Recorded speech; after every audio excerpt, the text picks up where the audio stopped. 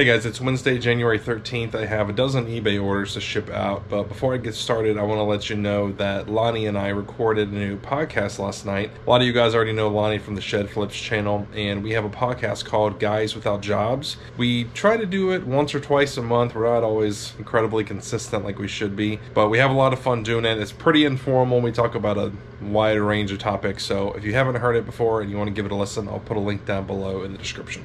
All right, let's get to work.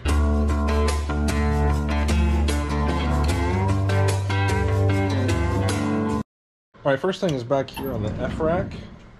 This is an original NES. Didn't have power cords or anything to test it, so I just sold it untested for $24.99 plus shipping. And that's going out to viewer named Dan. Dan, thank you for the support. Hope that system works for you. All right, next thing is a satellite radio kit. XM Rode XT. This is something I've had about 6 months. Also something I got in a big bulk buy.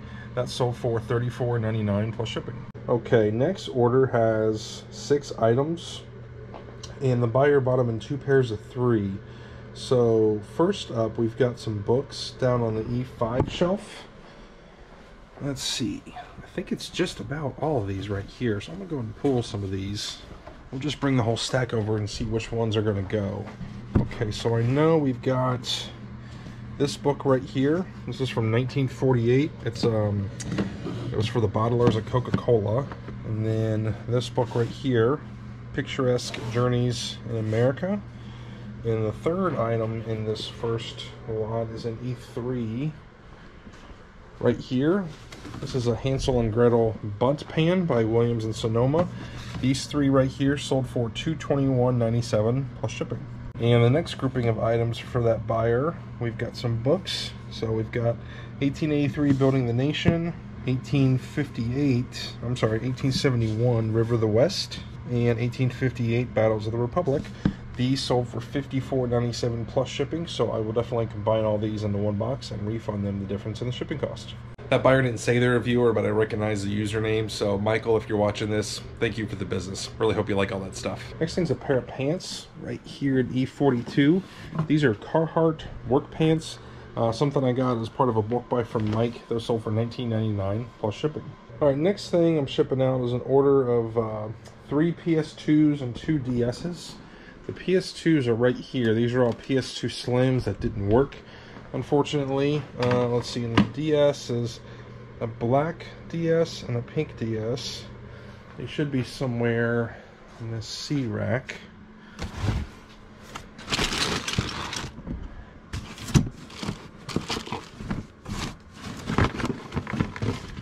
Here they are. A buyer reached out, wondering if I would do a bulk deal on all these, and I said, yeah, that's fine. I think the total selling price was right around like $73 plus shipping, but I'm going to do $45 plus shipping, and I'll just combine all these into one box and refund them the difference. Those are going out to viewer named Shane. Shane, I couldn't get any of those to work, but hopefully you can. Thanks for the support. Next thing is a die-cast car. It's a Dale Jarrett Air Force. Let's see, this one right here, so let's move a couple of these out of the way. Got this and that bulk lot of stuff I bought from the online auction. That sold for $19.99 plus shipping. Your name Joseph bought that car. He says, "Hey John, love the channel and I enjoy watching the Guys Without Jobs channel as well. If it wasn't for Lonnie talking about you and his channel, I would have never discovered yours. My grandfather loves NASCAR and Dale Jarrett was one of his favorite drivers, so this is a gift for him. Thanks." Joseph, thank you so much for the business. Really hope your grandfather likes that car. Okay, next thing is an A41. It's a really tiny piece. Just listed yesterday. I think it's this guy right here, yeah. This is also something that I got from Mike. It's a little parking timer. Kind of uncommon. That's all for $24.99 plus shipping. Next thing is a doctor's bag. This is something I picked up from John. I think it's been about a month ago now. That sold for $49.99 plus shipping. The next order has 2 items. Let's see, first is down here in B51. It is a little bottle of number 5 Chanel. Not 100% full. That sold for $19.99 plus shipping. And the same buyer bought a tennis racket that I believe is back here. Let's see, is it this one? I do believe it is this one. Head TI Carbon 5000. something I got from Kevin the Tennessee Picker that sold for $24.99 plus shipping. Both of those are going out to viewer named Melody. Thank you for the support, Melody. I really appreciate it. Okay, last thing I'm shipping out is an E31. It is a Polaroid camera. Had to sell this untested. That sold for $14.99 plus shipping. Viewer named Nate got that camera. He says, thank you so much for the wealth of knowledge you share in your videos. I work in a hospital cath lab and just started reselling a few months ago after a friend showed me your channel. I've learned so much from you already and look forward every day to seeing what new sales and ideas you have to share. My eBay store is N5 Discovery if you wouldn't mind plugging it. And I'd love to put a sticker on my guitar case if you can spare any. Nate, I'll be happy to throw in some stickers for you. Thanks for your support. It's Thursday morning. I have 18 eBay orders to ship out, but first I've got a couple questions from viewers I want to answer. First one is from Alan Earl. It's been a while since you phased out your totes. I missed the clicking of you opening them. Can you update us on how much more efficient it is without having to dig into totes? I personally do not miss that clicking noise, and I do not miss making the video edits, you know, each time I would open one up and the camera would get all shaky. That was just such a pain to me. But so far it's really good. The only time I have any kind of trouble finding stuff is when it had an old inventory code. So like if it said, if the C5 tote, for example, it would generally be somewhere in this area. So sometimes it takes me a little bit of time to find it, but anything with the new inventory code, I can find it pretty much instantly. And it's just easier to grab it. I'm not digging through totes and everything. It doesn't look as clean and pretty as it was with the totes, but it's definitely much more efficient with space. Okay, next is from Jeff. Question, I see you have 2 shipping scales. What type brand do you recommend, and have you noticed any accuracy difference or change over time? Okay, so I have 2 scales that he was talking about. First is this little Accutech. I use this because anything that's lightweight, it goes to an extra decimal point for the ounces, and it's very, very accurate. So like, for example, this right here, 14.8 ounces, so I would just round up to 15 ounces. Now, bigger boxes I put on here because the bigger, like if I had a really big box, it just would be too big for this little scale, and it's hard to even see what the weight is. So that's why I have this. I like the screen that mounts to the wall. So it's totally separate from the scale, makes it easy to read. But as far as weight, see, this just says 14 ounces. When really it's probably closer to 15 ounces. So it's not 100% trustworthy with the really lightweight stuff, but with the heavy stuff it works fine, and that's also the Accutech brand. I've searched a lot for a really good scale that is trustworthy for the lightweight stuff and the big stuff, and I just haven't found anything that I love. I'll put links to both of these scales down in the description if you guys want to check them out. All right, let's pack some orders. First thing is right here. This is an Under Armour quarter zip pullover, something I got from Kevin the Tennessee Picker. This was in my storage unit, so I went ahead and pulled it. That sold for $17.99 plus shipping. Okay, next thing I'm shipping out is a tripod. It's an old inventory code, so it said A2. So it's likely somewhere over here. Here we go. This is a Sunset tripod with a case. Something I got as part of a bulk buy. So I got about $5 into it. That sold for $29.99 plus shipping. Next thing is a lot of wrenches. It's 4 Kawasaki wrenches. I believe it is these right here. I've only got a couple dollars into these. The lot of 4 sold for $24.99 free shipping. Next thing is a lot of NASCAR patches in E41. I just listed these yesterday. There's a total of 19 of them, and they sold for $24.99 free shipping. Next thing is a diecast car, Dale Jarrett. It is up here on E1. It's the Muppet version. Let's see. I think it's this guy. This is one of the ones I got in that big online auction lot. That sold for $14.99 plus shipping.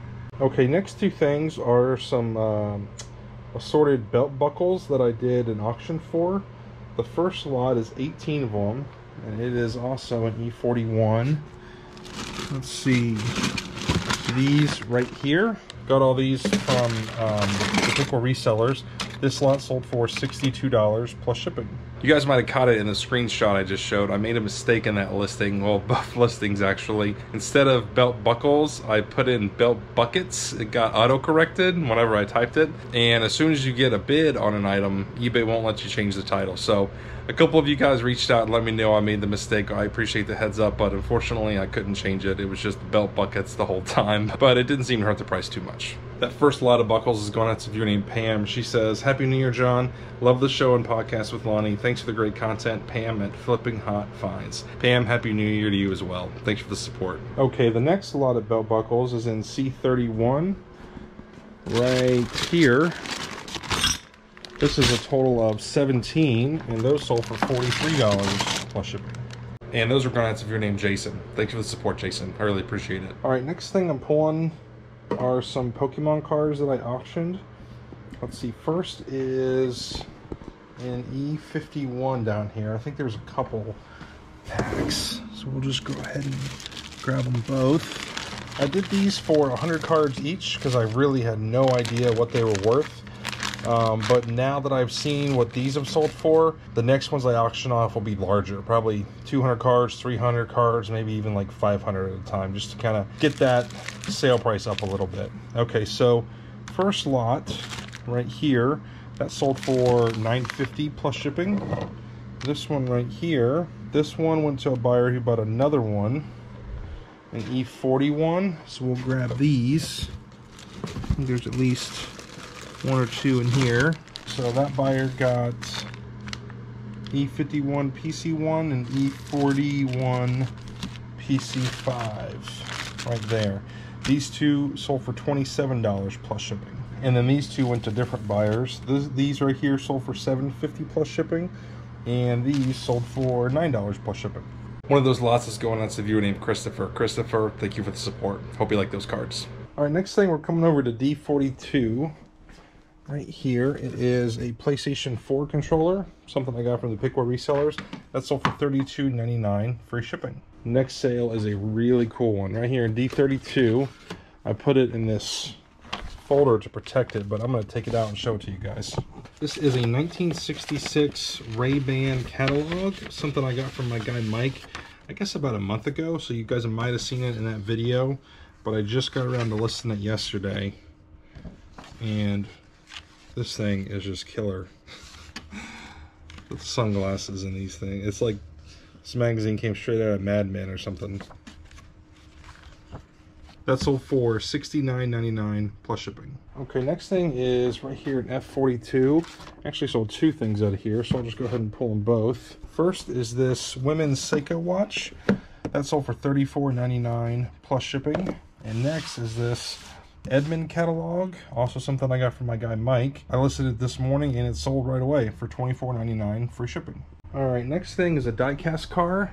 It's this Jimmy Spencer right here. Move that car out of the way.